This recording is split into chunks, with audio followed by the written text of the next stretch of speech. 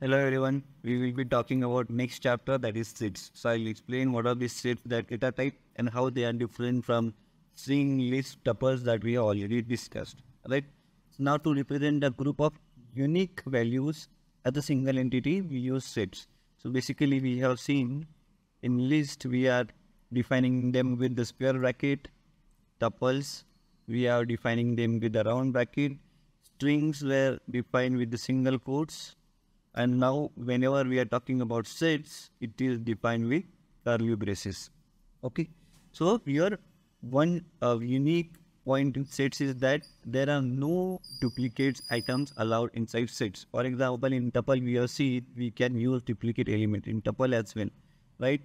But in sets we only should have identical elements, not the duplicate one. Insertion order is also not preserved. That means in list your first element was called with its index of 0. Similar was the case with tuple, but inside sets you have to call it with the key of that element. So basically indexing and slicing, that's why is not allowed in sets, right? So basically whenever I am saying set of 1, that means I am calling with the element name rather than its index. Okay, so that is a highlighted difference between list, tuple and sets. Now set are mutable, so that means you can just go and assign different values to set and from outside, and that value will get updated. We can represent the set element with curly braces and comma separation, that we have seen these curly braces and these are comma separated values. There are different mathematical operations that we can perform in different sets. For example, we have these two sets and now we have to perform union, intersection, differences, etc. We can perform then, that we will see in next slide. So basically how to create set, there are different ways. Just like how we have seen, list can be created with this empty, tuple can be created or even empty way. So similar way, whenever you wanted to create a set, you can just do curly braces, values comma separated, that is set. Or otherwise whatever the list is there, you can just typecast it seeing set of L, and that one will be converted to sets, right? Whatever the list that you are talking about, it will be converted. Also you can use the range function. We have seen range function will do 5 means 0 to 4. All these elements will be considered, and then set means it will convert it to opening and curly braces. So that's why 0, 1, 2, 3, 4 will be printed as a set. So there is a one important point to note here is that to create empty set, we have to take a special care. Why? If at all you are just saying just like a list, just like tuple, I am just creating this way and seeing it is as a set, it will be wrong, right? It is a dictionary instead of set. So that's why whenever you wanted to create empty set, you always have to do it this way. That is set of empty values. So this is a special note in sets. Then there are different operations like union. That means we are just adding these two sets and checking what is the final output. Then we have intersection. That means what are the common elements in those, what are the differences, what is the symmetric differences. So all of these different operations that we have seen in operators as well. So basically whenever I am talking about union, that means we are talking about OR, intersection means AND, differences means subtraction, and then we have XOR operations with symmetrical differences. All of these outputs are printed over here. So now we'll see all these examples in Jupyter Notebook.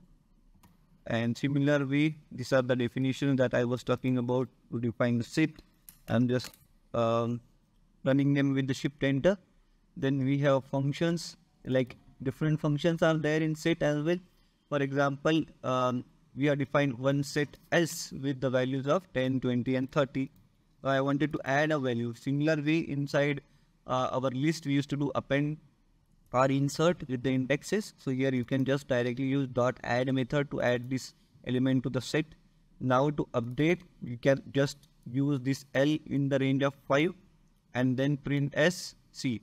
So output will be, just let me do shift enter over here, and I will just minimize a bit so that we will have all those output. Okay, so here whenever you are adding, this 40 is added at the first, right? Because we do not have indexing and slicing in the sheets. That is a key important point. It is not going to get added at last. It is going to add it at first. Now we have this, we are just updating with the range of 5. So all this will be added to first, and then we will have remaining values as it is from our list.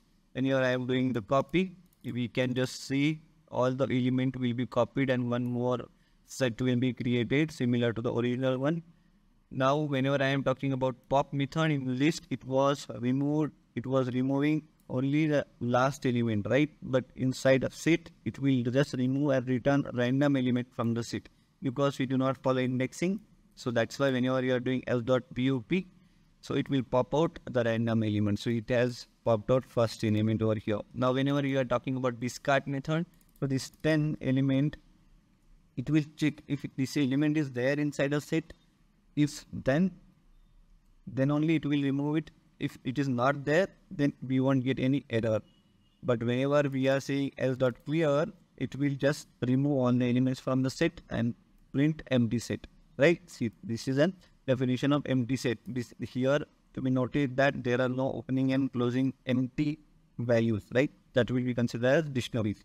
Now, whenever instead of the discard, if you are using remove method, it will check if that value is there inside that set. If not, it will give an error saying the value is not there available in your set. So that is the difference between remove and discard. This will be one of your good interview question. Then there are different operations that we have seen. That is union, intersection differences and symmetrical differences. So I will just run those and we can see all addition, subtraction, and then XOR operations are being performed on these two sets. So that is it about the sets. We will see in next chapter with the dictionaries. Thank you.